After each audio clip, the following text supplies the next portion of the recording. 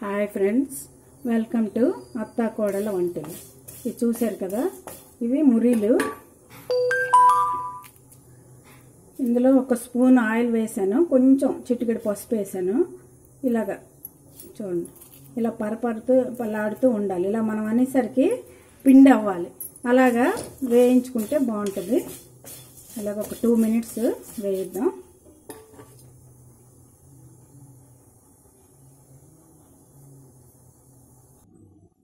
ఇవి వేగాయి కదా, ఒక బౌల్లోకి ఇలా తీసుకుంటాం. మళ్ళీ ఈ కళాయి పొయ్యి మీద పెట్టుకొని ఎక్కువ అక్కర్లేదు, ఒక 1/2 స్పూన్ వేయండి చాలు. ఇది వేయించిన పప్పు, డోల్పప్పు అంటాం కదా, వేయించిన శనగపప్పు. ఇది కూడా ఒక 3 minutes వేయించాలి. ఇందులోనే ఒక చిన్న కప్పు తోటి వేరుశెనగ పలుకులు వేయండి. ఇవి కూడా కొంచెం 2 minutes వేయించండి. ఇందులో కరివేపాకు ఇలాగా కొంచెం ఎండుగా ఉంటే బాగుంటుంది. ఇలాగా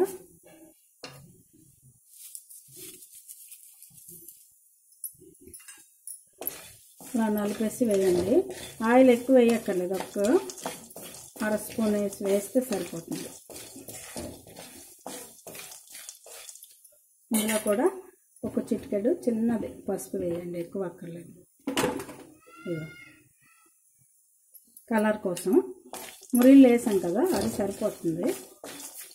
ఇలాగ ఒక 2 minutes వేయిద్దాం. సింపుల్గా మురీతో మిక్చర్ చేయండి. ఇప్పుడు ఒక 1/2 స్పూన్ కారం, ఒక చిటికెడు సాల్ట్, ఎక్కువ అక్కర్లేదు. మురీలు కొంచెం సాల్టీగా ఉంటాయి, అందుకోసం సాల్ట్ కొంచెం వేసుకుంటేనే బాగుంటుంది.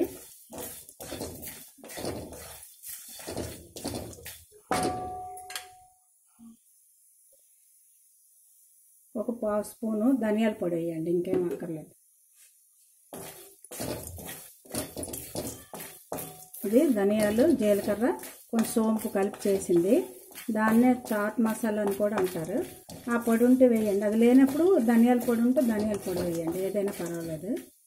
అన్నీ వేగాయి కదా, ఇప్పుడు మనం పక్కనే తీసి ఉంచుకున్న మురీలు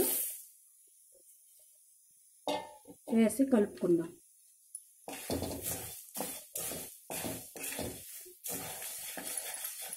కారం, ఉప్పు, ఈ మసాలా పౌడర్ అన్నీ కలిసేటట్టు ఇలా కలుపుకోవాలి.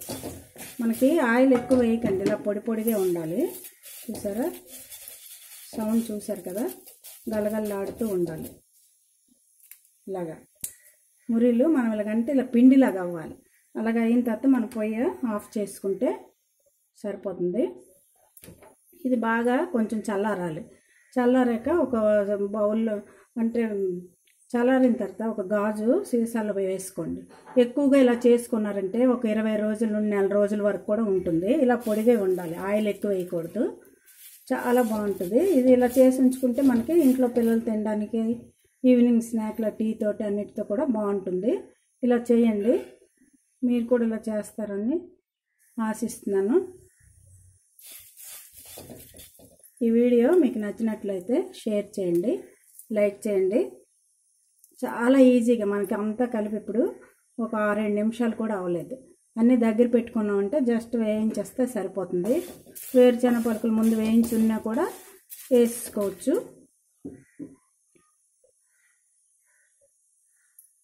కొత్తగా చూసే వాళ్ళైతే సబ్స్క్రైబ్ చేయండి. Okay, thank you for watching.